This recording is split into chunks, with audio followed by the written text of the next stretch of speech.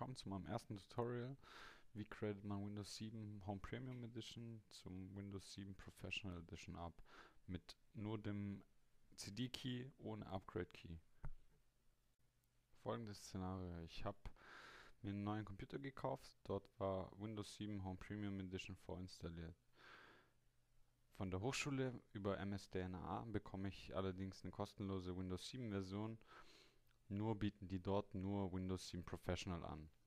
Da kann man sich die komplette CD runterladen und den Key bekommt man auch von dort.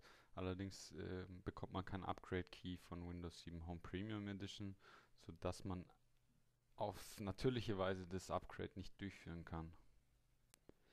Als nächstes brauchen wir ein Tool, um ein Image zu mounten, beziehungsweise die CD.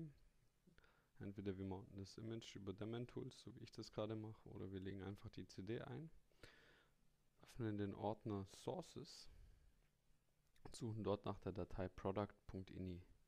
Die öffnen wir ganz normal mit dem Editor und in der Datei sind lauter Keys. Da suchen wir uns den für die Version, wo wir upgraden wollen. In meinem Fall ist es Professional und kopieren uns diesen. Als nächstes geht ihr bitte zur Systemsteuerung. Und dort geht ihr auf Windows Anytime Upgrade. Es öffnet sich ein Fenster. Dort wählt ihr aus, dass ihr schon den Key habt. Gebt den Key ein, den ihr euch gerade kopiert habt und klickt auf Weiter.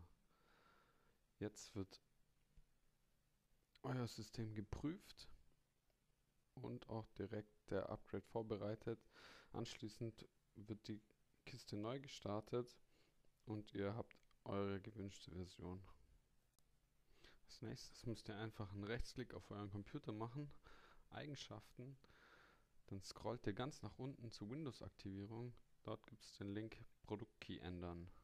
Und hier könnt ihr jetzt euren originalen Windows 7 Professional Produktkey eingeben und habt damit eine aktivierte Version von Windows 7. Ich hoffe, ich konnte euch damit helfen. Und nachdem man weiß, wie es funktioniert, macht dann natürlich auch die Fehlermeldungen, die man bekommt, wenn man mit dem normalen CD-Key upgraden will, Sinn.